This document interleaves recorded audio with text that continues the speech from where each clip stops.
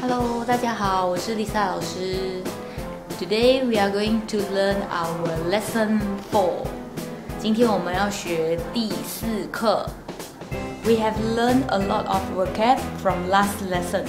Last lesson 上一堂课。吃 eat verb. Today we are going to learn useful verb. 帮 Can you pronounce? I want to help you. How to say in Chinese? 我要帮你，我要帮你。Can you help me? 可以帮我吗 ？Can 可以。Can you speak Chinese? 你可以讲中文吗 ？I can 我可以。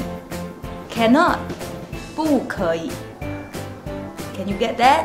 学到了吗？学 is learn 学。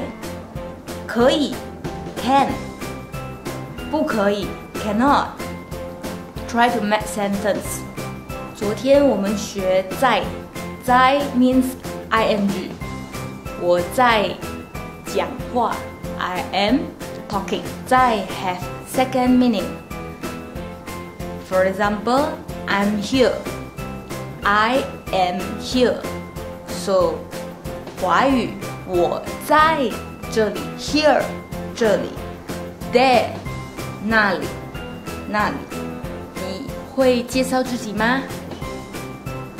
你叫什么名字？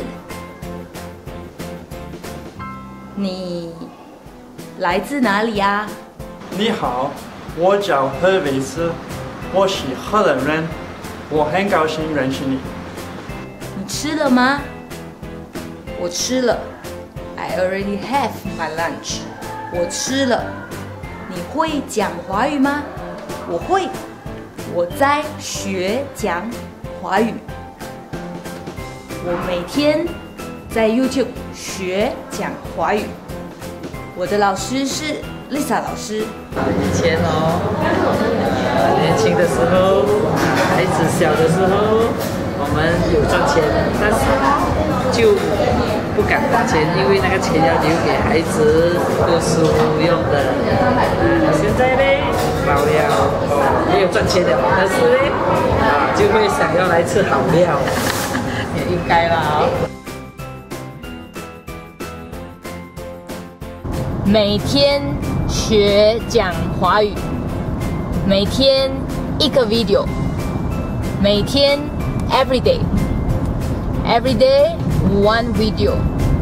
我在学讲华语。